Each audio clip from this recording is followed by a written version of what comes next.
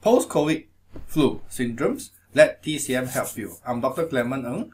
We are here to discuss about these symptoms: chronic fatigue, short of breath, weak limbs, the TCM options.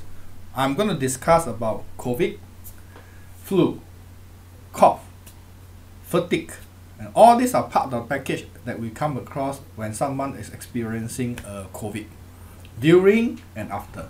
And what's more important now, we have to look into the after effect. And this after effect can be something that be with you if you don't take care of it. And I explain to you why in a short while. I'm Dr. Clement Ng. I'm a TCM practitioner from Singapore. I have a doctorate in Chinese medicine from Nanjing University of Chinese medicine. My PhD research is in the area of diabetics.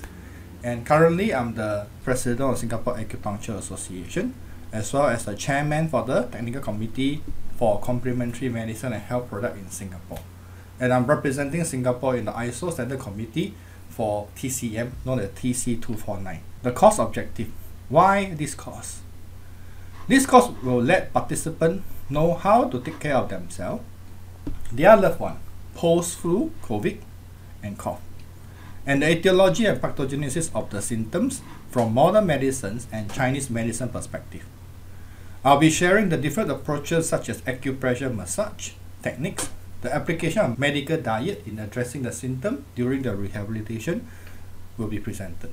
And I'll also be discussing something about dynamic breath, how we can go through simple inhaling, exhaling process, taking care of ourselves and revitalizing our qi vitality in the body. The learning outcome for this course, you will learn the following: an update on the COVID-19 situation.